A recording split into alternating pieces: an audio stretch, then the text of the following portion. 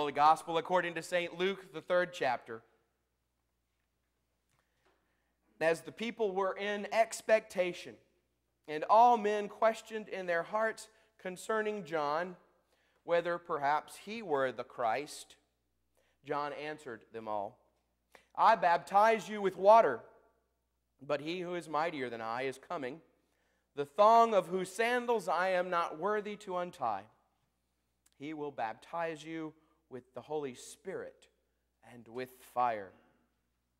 His winnowing fork is in his hand to clear his threshing floor and to gather the wheat into his granary.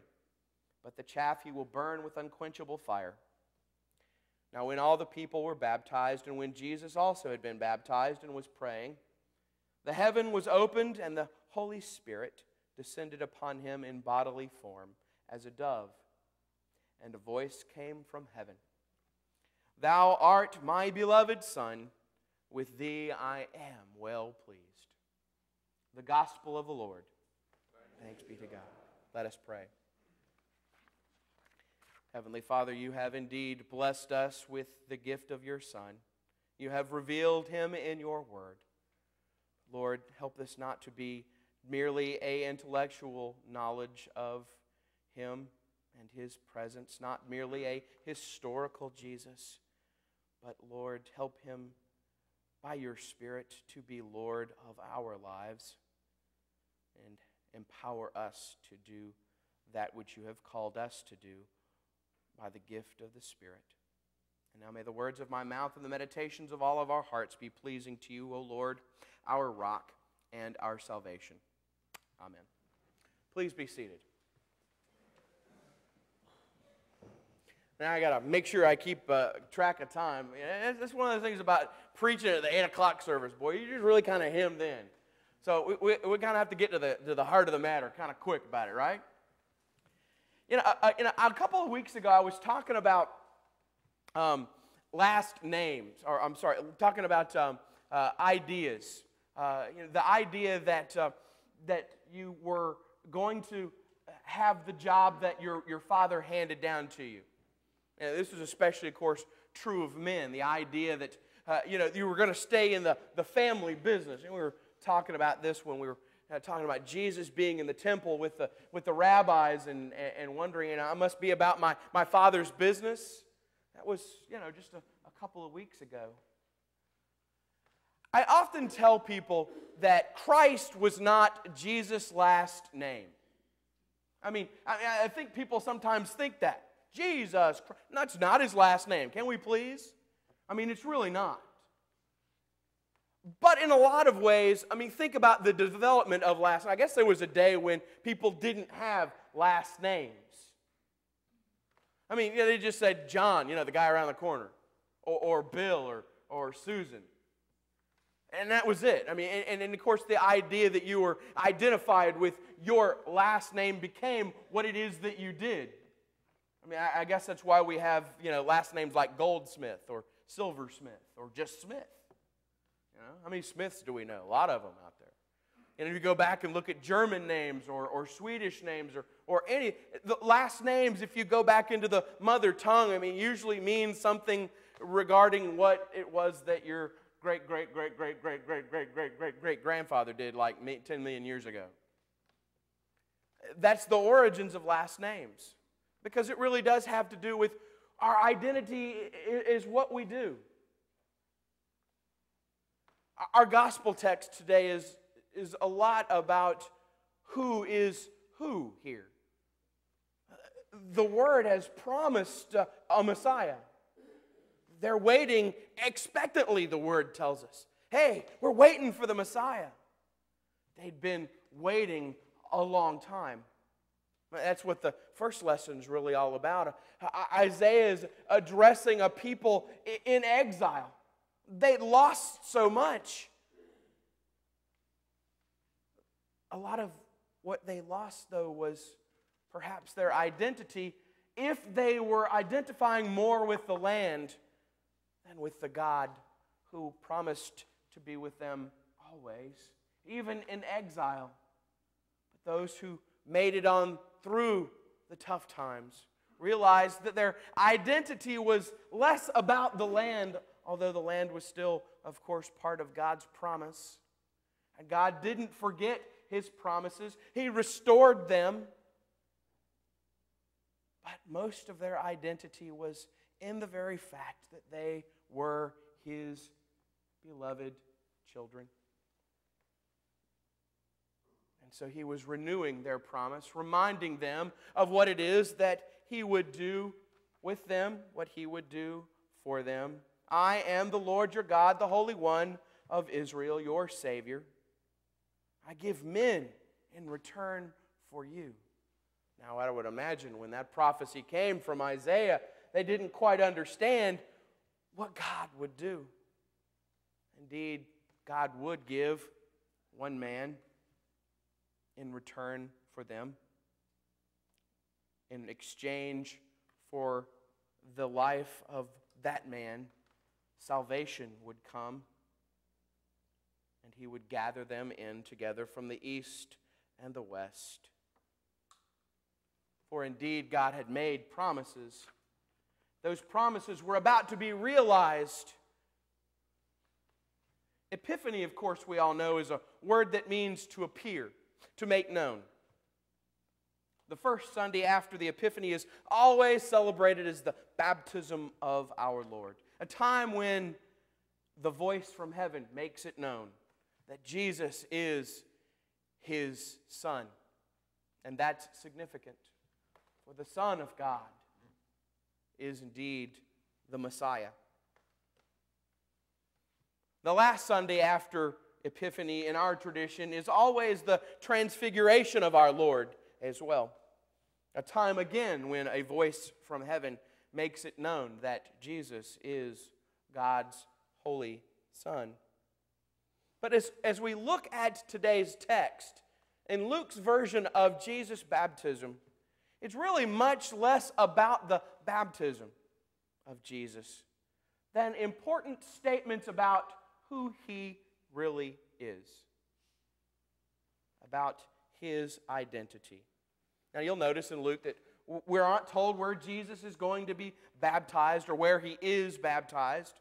If you go to Israel, there's actually like 6 or 7 different places that the tourist places will tell you, oh yeah, this is where Jesus was baptized. They really don't know. We aren't told actually who does it, although we can pretty much guess that it was John. The tradition was that Jesus, of course, was baptized in the River Jordan by John, comes from the other Gospels, not from Luke's telling of this story. Now, I think it's helpful for us to understand what it is that Luke is kind of zeroing in on today in our text. For Luke's main interest is not so much the baptism itself, although that is significant for us, and we'll get to why that is in just a moment, but what happened after the baptism. For you see, the purpose of our passage today is to introduce and to begin to answer the vital question of Jesus' identity and His mission in this third gospel, and to highlight the work of the Holy Spirit in anointing people for ministry. Now, of course, we notice that there is something significant that happens here. For Jesus has the heavens opened up above Him, and a dove descends upon Him. The coming down of the Holy Spirit, bodily as a dove. The descent of the Spirit upon Jesus was an anointing and empowering thing for His ministry on earth. Too often, I think, the Holy Spirit has become for us a topic of discussion rather than the power for ministry.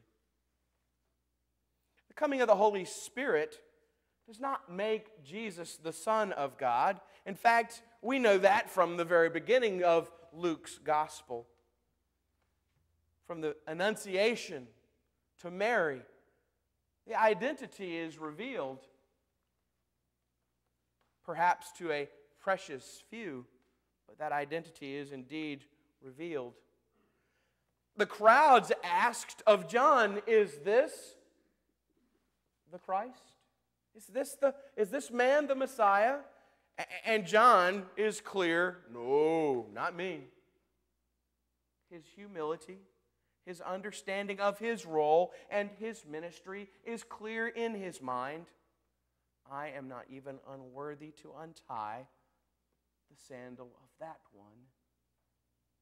No, indeed, I have come to prepare a way for the one who will save us from our sins." No, our event today, the baptism, at least in Luke's gospel for sure, is to reveal to the crowds, to all of us who will come and read this text, who Jesus of Nazareth really is. The Son of God, the one in whom God is truly pleased. Of course, we understand that Christmas is about the incarnation of God among us. The Epiphany is about His revealing to us. Jesus became one of us to show us how to become part of Him. The Holy Spirit came to empower Jesus for His ministry, to show the world what it was that God had called Him to do.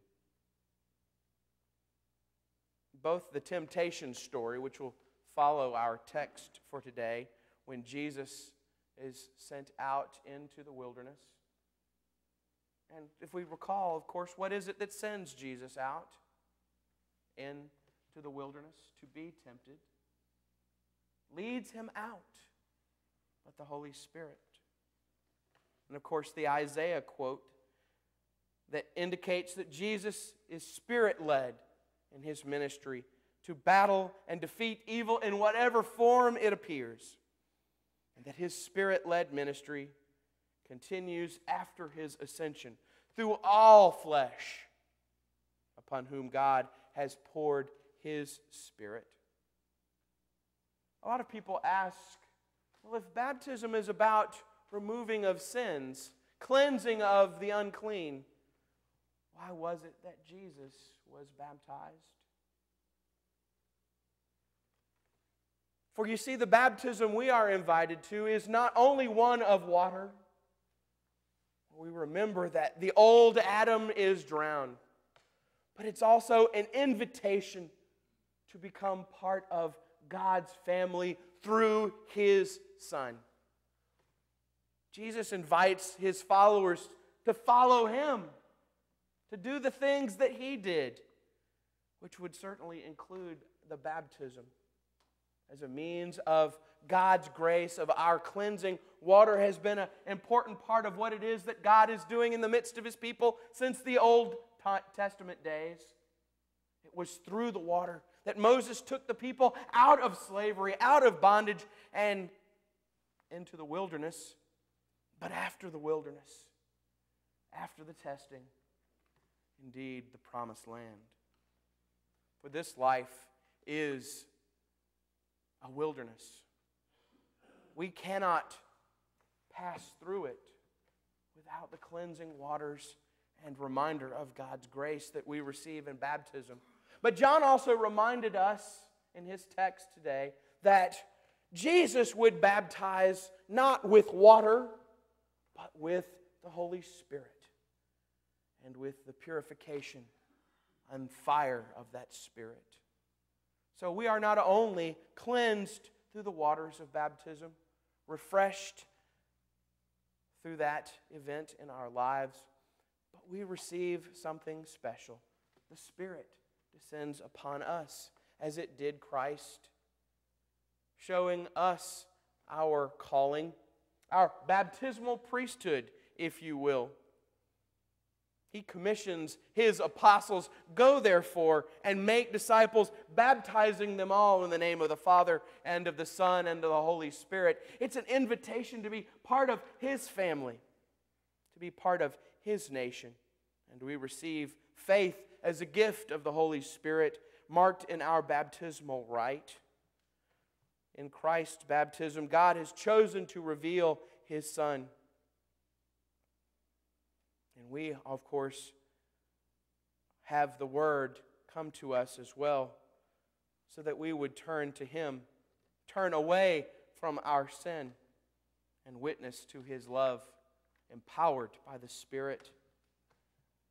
But baptism also has other powers for us, other meanings for us as well. For as Jesus was baptized, Paul writes in his letter to the Romans, as Jesus was crucified on the cross, we too will join with Jesus in our baptism. We are baptized into His death so that we would share in a resurrection like His. We have this gift. We have the descending of the Spirit upon us to redirect us, to show us the way, to empower us in our baptismal ministries, so that our identity can be found in Him who is the Word. And that Word is planted within us as we gather every Sunday, as we receive the Word made flesh within ourselves, more tangible evidence of God's love and care to claim us as His own. That is our baptismal priesthood that we share. And perhaps, of course, we are empowered by the Spirit. As Jesus was empowered to do His ministry, we are empowered to do ours by that same Holy Spirit. And that ministry will be revealed to us by the same Spirit. And there's so many opportunities to do ministry, so many options. Perhaps it might be delivering meals on wheels. Perhaps it might be working at Salzbacher Center, or working with the youth as a mentor, as a guide, helping others in their time of need. When I can remember Bob Mitchell in his last days, reflecting continually even on the ministry he would still like to do. He said, I think I would like to do Meals on Wheels.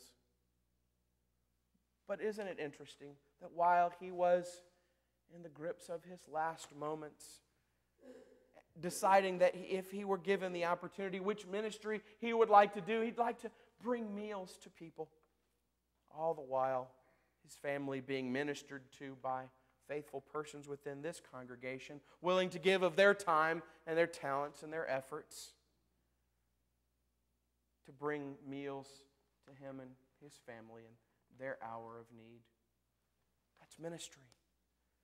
And we have been empowered to do ministry of all different types, to care for our neighbor in the name of Christ. That's what the Spirit empowers us. That's what the Spirit descends upon us to do. And so when we remember our baptism, we remember that Christ has cleansed us from our sins in those powerful waters. But it is not just the waters, it is the Word with the water and the Spirit that gives us faith and empowers us to go out. In baptism, we find our own identities in Christ and empowered by the Holy Spirit with faith to do ministry in Jesus' name. So we pray, of course, Sunday, day after day, not just Sunday after Sunday, but day after day, Holy Spirit, fill my heart with faith, hope, and love, so that we may do ministry to our brothers and sisters, so that the word and witness goes out from this body, from this community and every community in Christ, of the love that God has for us all, and the fact that He wants to claim us all as His beloved. Let us pray.